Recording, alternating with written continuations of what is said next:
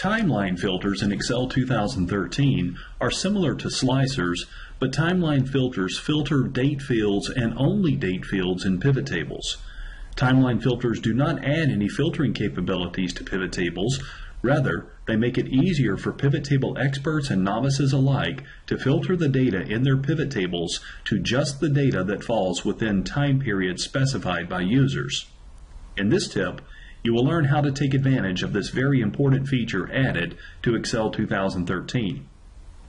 If you use PivotTables to analyze transactional data, every record in your data set will likely have a date associated with it. Usually, we group dates in our PivotTables into months, quarters, and/or years for reporting and analysis. Date grouping adds another layer of complexity that makes it more difficult for less knowledgeable PivotTable users to create and manipulate PivotTables.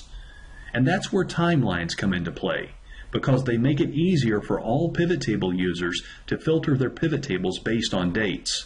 To create a timeline filter in a PivotTable, begin by clicking in the PivotTable and select Timeline from the Insert tab of the ribbon to produce a timeline filter.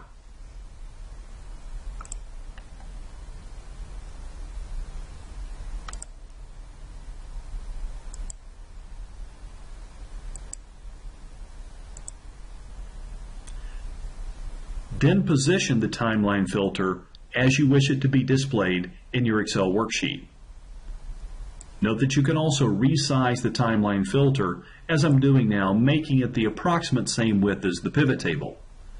In addition, notice in the Timeline Tools Options tab, you have different coloring options available for your timeline filter. With the timeline in place, to filter the pivot table, click on a period button, such as quarter 1 or quarter 2, or click and drag your mouse to select multiple periods simultaneously. Notice that as you change the filters in the timeline, the pivot table updates in real time to match the data as prescribed by the timeline filter.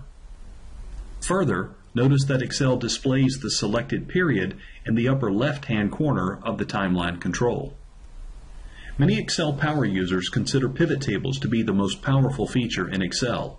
However, that power need not be difficult to access and manipulate. In addition to slicers, timeline filters make it easy for all pivot table users to filter their reports to just the data that meets their current needs by applying filters to date-oriented data in their pivot tables. As you migrate into Excel 2013, be sure to check out this enhancement to Excel's most powerful feature. On behalf of everyone at K2 Enterprises, thanks for taking time to watch this video tip. For more information on the training courses we offer, please visit our website at www.k2e.com.